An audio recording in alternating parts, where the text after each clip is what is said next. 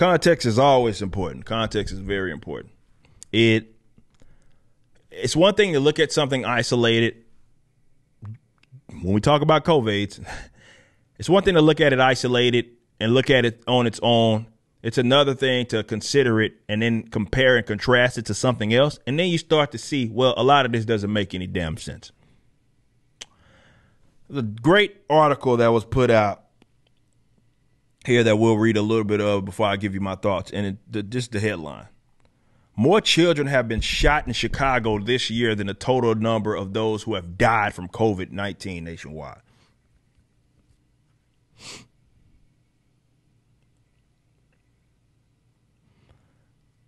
More children have died from gunshot wounds than COVID-19 in the city of Chicago, according to a new report.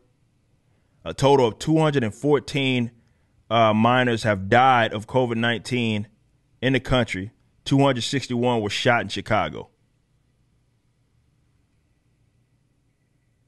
The CDC and the National Center for Health Statistics. Coronavirus cases among children have spiked over the last 2 months, but death rates are obviously between 0 and 0.27. Only 7 states in the entire 52 reported no deaths among children. The CDC and American Academy of Pediatrics report. In Chicago, more children have died have been shot to death citywide than have died of the virus in the whole state of Illinois. So when we look at shot, obviously the headline, we're looking at shot, not necessarily dying. But if you compare it to children being shot this year and dying, actually dying, more children have been shot and died of like in Chicago than they have died of the virus in the whole entire fucking state of Illinois. A total of 214 children under the age of 17 have died from the virus, while a total of 261 have been shot dead in the liberal city this year alone. And obviously looking at those numbers in detail, dying of the virus, dying with it, 2 different things, all of that, blah, blah, blah. What this basically is doing is just showing that, according to the Illinois Department of Public Health, 25 people under the age of 18 have died of the coronavirus since the onset of the pandemic, March of last year. That equals to 6 minor deaths out of in every 100,000 people under 18.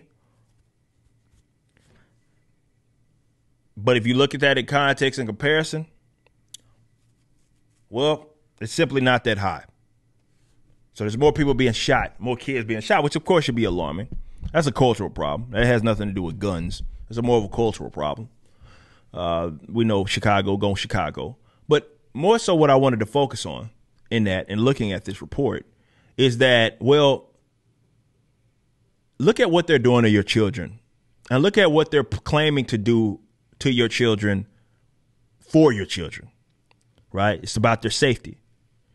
Well, they, for, like last school season or school year, they got your kids masked up, plexiglass and shit, separating them between other children, markings on the floor like they in prison. Okay?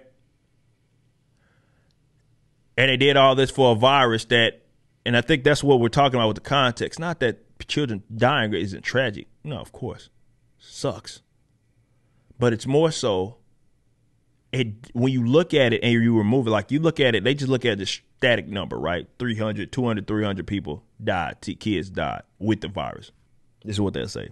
So that's traumatic, right? That's traumatizing for those people that are maybe their parents.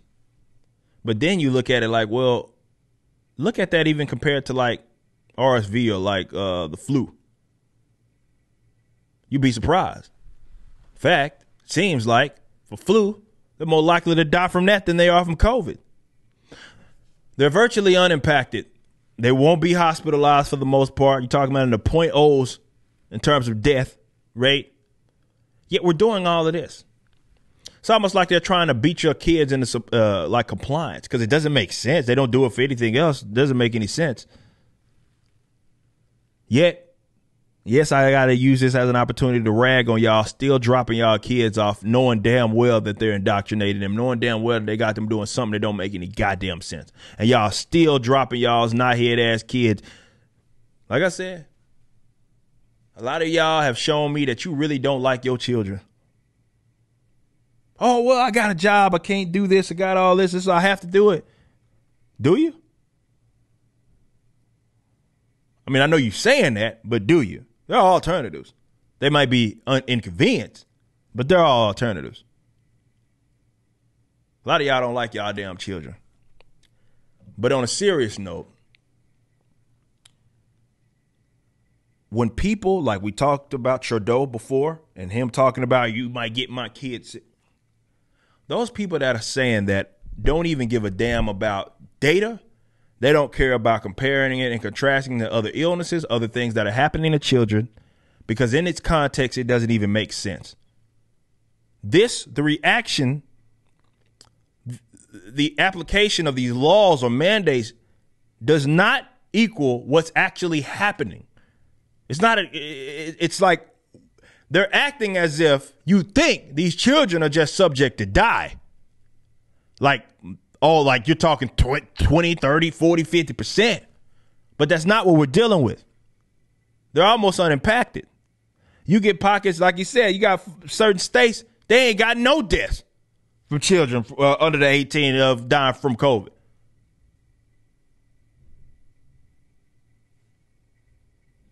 You know? So still, on a serious note, look at it in context and then act accordingly. But just taking their word because they throw out 300 kids have died or something from that, and you don't even consider that and other possibilities like what could that have been leading to, or what could that be attributed to? Does our reaction maybe match what this disease is doing? Like, those are all things we have to talk about, but you refused. You just watched a clip from my podcast, For Canon's Sake. Catch us live at 12 p.m. throughout the week over at youtube.com/YoungRipper59 and follow us over at odyssey.com/@YoungRipper59. If you want to watch the entire video cast after the show is over, just be sure to become a member on the YouTube channel. Of course, the full audio portion of the podcast is available for free on all major digital platforms, or just visit forcanonsake.com.